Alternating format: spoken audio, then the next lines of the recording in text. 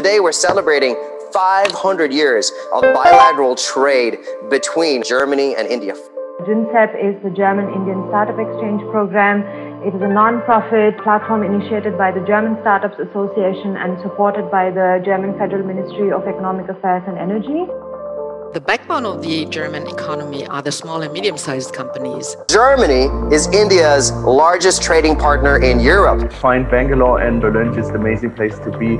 Super dynamic places with lots of startup-minded people there. The GINSEP as a tool to better link startups in both of our nations. Additionally, 10 billion euros investments in the startup ecosystem. Networking, I think, is key to showcase the opportunities, the potential.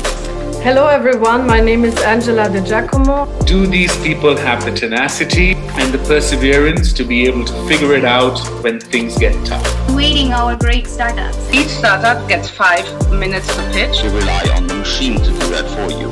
The second use case is data quality monitoring. My team and I are on a mission to change the way people receive. What's differentiated in your technology? What's the competition internationally? And these are people who made it through all the way. How's everyone doing? Give me a thumbs up if you're happy.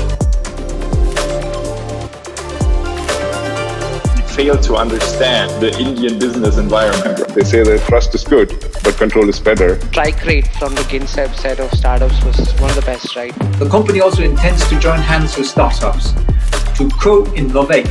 Here in India is to find partners in our headquarters. Deep tech startups are the ones which we have to promote. And get startups to work on the larger piece somehow. Follow your passion, usually you'll end up in some place that's not too bad. Honestly, thank you so much for joining us. And we at SAP are absolutely delighted to be part of this mission.